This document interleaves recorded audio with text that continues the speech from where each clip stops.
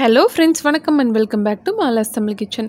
இந்த வீடியோவில் உருளைக்கிழங்கு வச்சு ஒரு அருமையான பூரிக்கிழங்கு மசால் எப்படி செய்யுதுன்னு பார்க்கலாம். ரொம்ப சிம்பிளான ப்ரொசீஜர் தான், ஆனால் சுவை வந்து ஹோட்டலில் நம்ம சாப்பிட்ற மாதிரி இருக்கும். ரொம்ப டேஸ்ட்டாக இருக்கும். இந்த கிழங்கு மசால் வந்து நம்ம கிறிஸ்பியான தோசை அப்புறம் சப்பாத்திக்கெலாம் கூட யூஸ் பண்ணிக்கலாம்.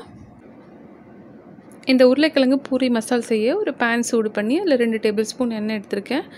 எண்ணெய் காய்ச்சதும் இதில் 1/4 டீஸ்பூன் அளவு கடுகு, 1/4 டீஸ்பூன் அளவு ஜீரகம், இது ரெண்டும் சேர்த்து பொரிய விட போகிறோம். நெக்ஸ்ட்டு ஒரு 1/2 டீஸ்பூன் அளவு கடலைப்பருப்பு, அப்புறம் ஒரு 1/4 டீஸ்பூன் உளுத்தம்பருப்பு, இதெல்லாம் சேர்த்துட்டு ஒரு கலக்கி விட்டுடலாம். இதெல்லாம் நல்லா பொரிஞ்சு வரப்போகுது. ஒரு 2 கொத்து அளவு ஃப்ரெஷ்ஷான கருவேப்பிலை சேர்த்துக்கோங்க. கருவேப்பிலை வந்து டிஷ்க்கு நல்ல ஒரு ஃப்ளேவர் தரும். கருவேப்பிலை பொரிஞ்சதும் நம்ம இதில் காரத்துக்கு தேவையான பச்சை மிளகாய் சேர்த்துக்கலாம். நான் 3 பச்சை மிளகாய் சேர்த்துக்கிறேன். நான் வந்து 300 கிராம் அளவு உருளைக்கிழங்கு எடுத்திருக்கேன். இது வந்து மீடியம் காரமாக இருக்கும். உங்களுக்கு பச்சை மிளகாய் கூட வேணும்னா நீங்கள் கூட சேர்த்துக்கலாம். இப்போ இதில் 6-7 பூண்டு பல் இந்த மாதிரி உரிச்சிட்டு தட்டி போட்டிருக்கேன். இப்போ இந்த பூண்டோட பச்சை வாசனை போகிற வரையிலையும் இதை வதக்கிக்கலாம். பூண்டு பிடிக்காதவங்க இதுக்கு பதிலாக இஞ்சி சேர்த்துக்கலாம்.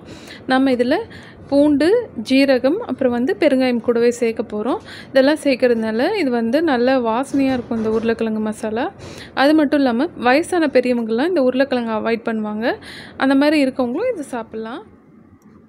இப்போ பூண்டு வதங்கிருச்சு. இதில் கொஞ்சமாக பெருங்காயம் சேர்த்துக்கலாம்.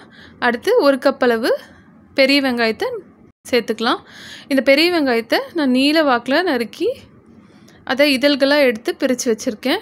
இந்த மாதிரி கன்சிஸ்டன்சி வந்து நல்லாயிருக்கும். வெங்காயம் தனித்தனியாக அழகாக தெரியும் அந்த பூரி மசாலாவில். அதனால் இந்த மாதிரி சேர்த்துக்கிறோம். வெங்காயம் வந்து ஓரளவுக்கு வதங்கினா போதும், ரொம்ப பொன்னிறமாலாம் வதங்க வேண்டாம்.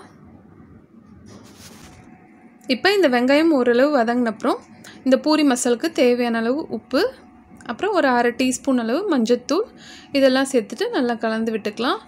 நெக்ஸ்ட்டு புளிப்புக்காக தக்காளி பழம் இதில் சேர்த்துக்கலாம். அதிகமாக தக்காளி பழம் சேர்க்க வேண்டாம். நம்ம எவ்வளோ வெங்காயம் எடுத்தோமோ அதுக்கு பாதி அளவு தக்காளி பழம் சேர்த்தா போதும். நம்ம 1 கப் அளவு வெங்காயம் எடுத்தோம், அதில் பாதி அளவு 1/2 கப் அளவு தக்காளி சேர்க்குறேன் நான். இதையும் நல்லா வதக்கிக்கலாம்.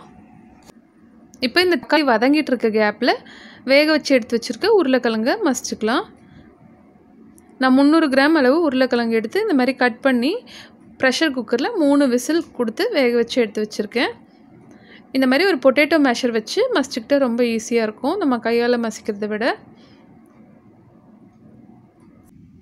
இப்போ இந்த தக்காளி நல்லா வதங்கினப்புறம் மசிச்சு எடுத்து வச்சுருக்கேன் இந்த உருளைக்கிழங்கு இதோட சேர்த்துடலாம். உருளைக்கிழங்கு சேர்த்தப்புறம் இதில் கொஞ்சமாக தண்ணி சேர்த்துக்கலாம்.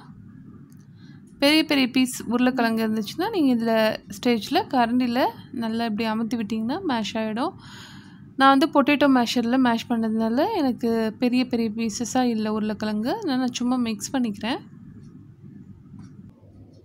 இப்போ இந்த உருளைக்கிழங்கு பூரி மசால் நல்லா திக்காக க்ரீமியாக வரதுக்காக ஒரு கப்பில் 1/2 டேபிள் ஸ்பூன் அளவு கடலை மாவு எடுத்துக்கிட்டு அதில் கொஞ்சமாக தண்ணி விட்டு நல்லா கரைச்சிக்கலாம் ஒரு விஸ்க் யூஸ் பண்ணி.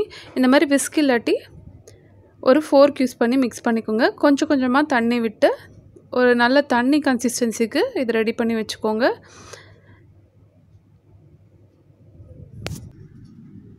இப்போ கரைச்சி வச்சுருக்க இந்த கடலை மாவை இந்த பூரி மசாலோடு சேர்த்துடலாம். சேர்த்துட்டு நல்லா மிக்ஸ் பண்ணி விட்டுக்கலாம். இன்னும் கொஞ்சம் தண்ணி தேவைப்படுது, அதனால் இன்னும் கொஞ்சம் தண்ணி சேர்த்துக்கிறேன் நான் அதில். இந்த ஸ்டேஜில் வந்து தண்ணியாட்டம் இருக்க மாதிரி தான் தெரியும். ஒரு 5 மினிட்ஸ் கழித்து செக் பண்ணால் நல்லா க்ரீமியாக இந்த கன்சிஸ்டன்சி சேஞ்ச் ஆகிடும்.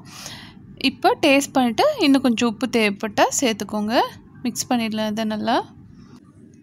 இப்போ நம்ம பூரி மசால் நல்லா கொதிக்க ஸ்டார்ட் ஆகிடுச்சு. இதில் பொடி பொடியாக நறுக்குன கொத்தமல்லி இலையை சேர்த்துட்டு நல்லா மிக்ஸ் பண்ணி விடலாம். இப்போ இதோட கன்சிஸ்டன்சி நல்லா க்ரீமியாக வந்துருச்சு. இந்த மாதிரி மிக்ஸ் பண்ணி விட்டுட்டு ஆஃப் பண்ணிடலாம். நம்ம இந்த ஸ்டேஜில் ஆஃப் பண்ணால் கரெக்டாக இருக்கும். ஏன்னா வந்து இது ஆறுனப்புறம் உருளைக்கிழங்கு கடலை மாவு இது எல்லாமே கொஞ்சம் திக்காகும். அதனால் இப்போ ஆஃப் பண்ணிடலாம். பூரி மசால் ரெடி ஆயிடுச்சு. இந்த உருளைக்கிழங்கு பூரி மசால் ரெசிபியை நீங்களும் உங்கள் வீட்டில் செஞ்சு பாருங்கள். செஞ்சு பார்த்துட்டு உங்கள் கமெண்ட்ஸ் எனக்கு சொல்லுங்கள். வீடியோ பிடிச்சிருந்தால் மறக்காமல் லைக் பண்ணுங்கள். ஷேர் பண்ணுங்கள். புதுசாக பார்க்குறவங்களாம் மாலா சிம்பிள் கிச்சன் சேனலை சப்ஸ்கிரைப் பண்ணி வச்சுக்கோங்க. கூடவே பக்கத்தில் இருக்க அந்த பெல் சிம்பிளையும் ப்ரெஸ் பண்ணுங்கள். அப்போ தான் நான் போடுற வீடியோஸ்லாம் நீங்கள் மிஸ் பண்ணாமல் பார்க்கலாம். தேங்க்யூ ஃபார் வாட்சிங்.